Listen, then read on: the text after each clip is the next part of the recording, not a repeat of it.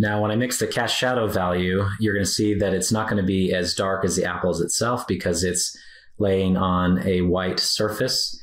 And so the local value is going to be lighter. So in this case, the shadow is lighter than the object that's casting it.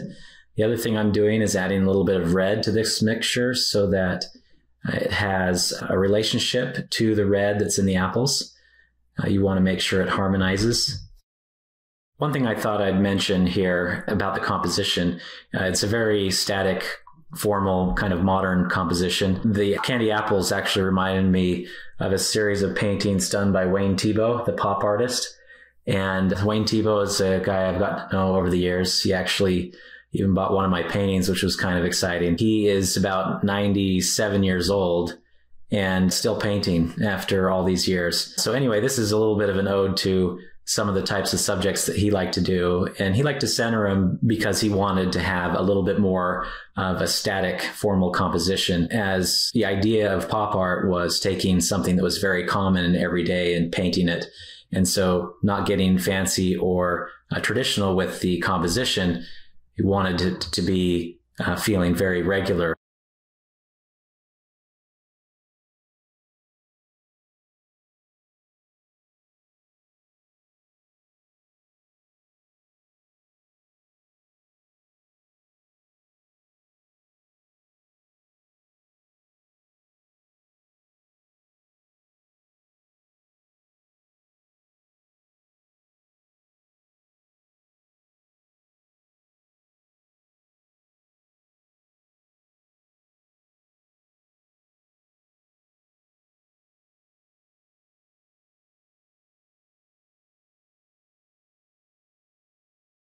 Now with these reds, I'm starting to introduce some warm and cool notes. So the variety of the reds that we add are going to be key in producing those reflections that are going to be on the candy apple, especially those cooler tones that are going to reflect some of the ground plane back up into the apples.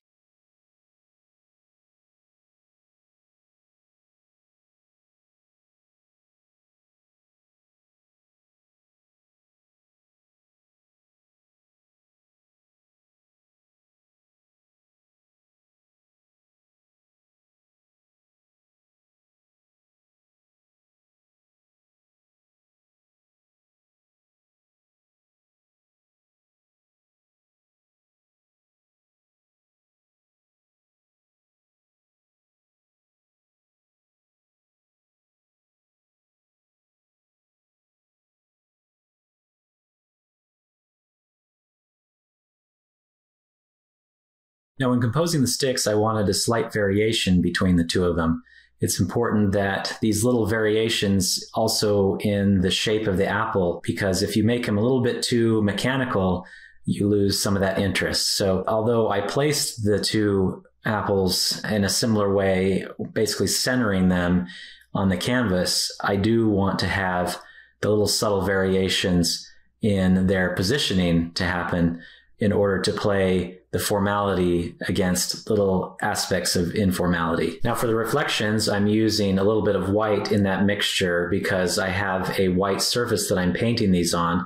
And one of the reasons, again, why I used a white surface instead of a gray one on this particular subject is because the white has a little bit more of a modern flavor to it. Again, a nod to Wayne Thiebaud. And so I had to add a little bit of white to the mixture there because you mix some of the reflective surface with the local value and color that is there. And so I wanted to lighten that up a little bit. And you'll see as I add more white here in the foreground, it's going to help make this area stay really high key. Now, as I start mixing a value for the foreground, I'm going to do something that's off-white. I don't want just a pure sterile white. And one of the reasons I don't want to do that is because there is a need I have to reserve the very brightest white value for the highlights, the major highlights on the apples. And so this has to go down a notch in order for that really light area to pop out.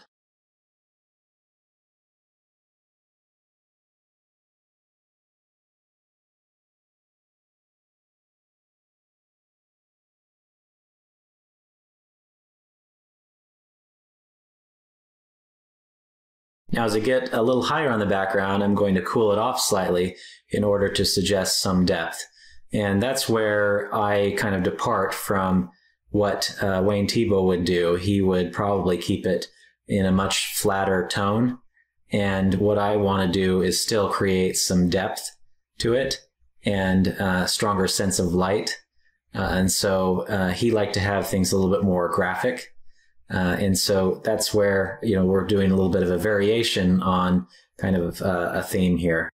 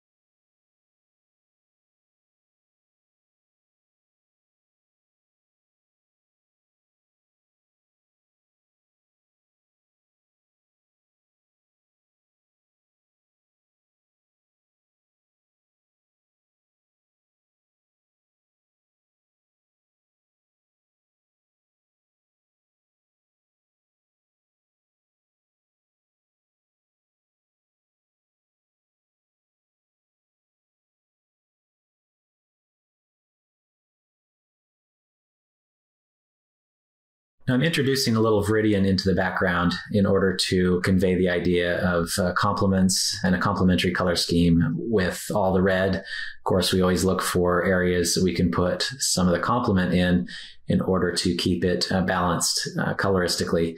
So that's why I would add just a little bit of green to it, not too much, just a tiny bit in order to make it look nice.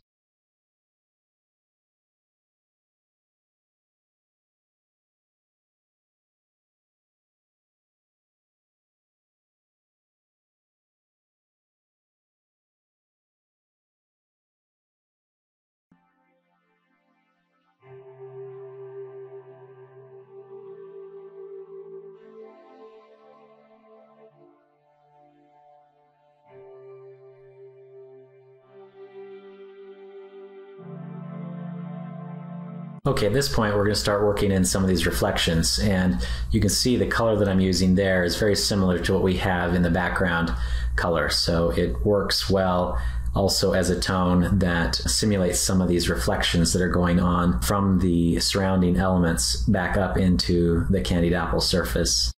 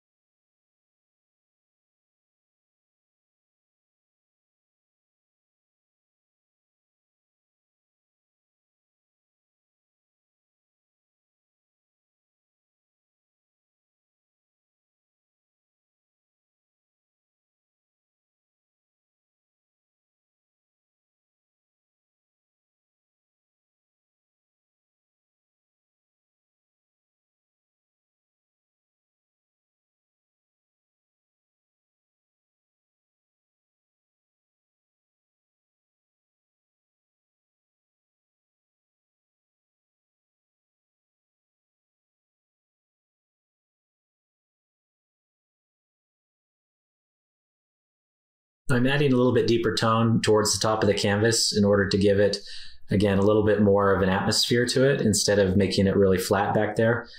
So I'm just getting a nice long gradient back there and going more towards a cool neutral gray in the distance.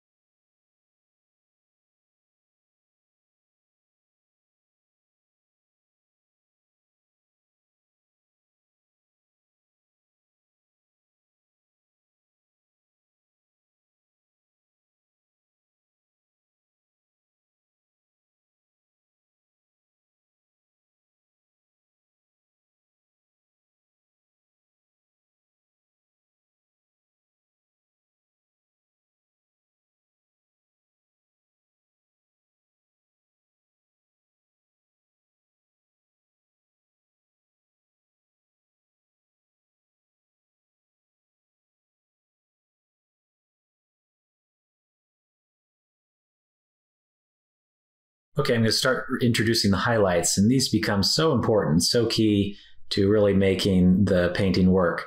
And so I'm going to spend some time just building up the highlights. See, I soften it, I throw it in and soften it because I want to have this really nice shiny halo type form to it.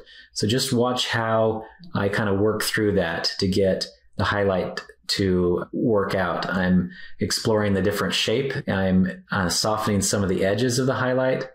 And so it'll be just a little bit of back and forth until I get the right type of edge around the highlight. And that takes some time to make sure and get it right.